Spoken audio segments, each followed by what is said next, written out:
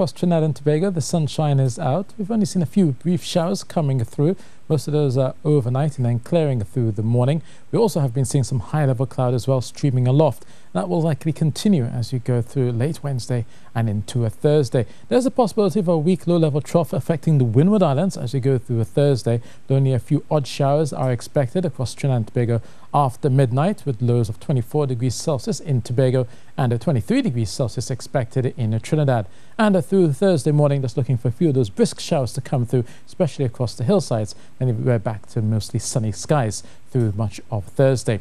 Now, tomorrow, mostly easterly winds will be moderate, about 15 knots. They'll be less fresh than they have been of late, which means that there's only a slight to moderate chop expected, 1.5 meters to the Caribbean, 2 meters out in the Atlantic, and those short to easterly swells coming in at 9 seconds. And you have your high tide at 4:45 a.m.